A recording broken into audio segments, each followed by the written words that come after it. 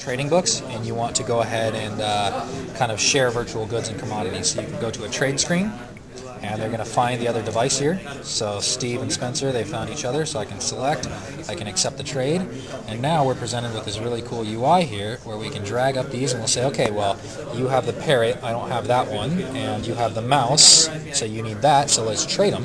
And so now why don't you help me out? Why don't you kind of rotate that around? So that's really cool, right? And you see how fast it is. If you play with it here on the edge, you can just, I mean, going over a network or going over some reason, there's no need to. So use the local Wi-Fi, and that's how we're creating this app. You can connect more than 2? Yeah, so we can connect more than 2. So another app we've got here is Whiteboard that I'll show you. So the idea here is you launch one device, it's a whiteboard instance. You launch it on the other one here, and now as you draw it, share it across. So I can clear this up, and now I can launch up any device. So I can take out this one here in my pocket, which is connected on the Wi-Fi. I can click over here and I can launch Whiteboard, and you'll see a message that I've connected up. So I've just joined, and now as I draw, it's shared across all the devices.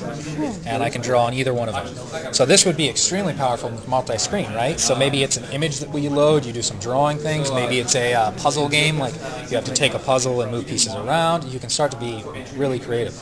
This app right here, Whiteboard, was created in under a day's time by one of our developers at Qualcomm Innovation Center. So you can quickly build out the app today and have something really cool. So one have to be hosting the other?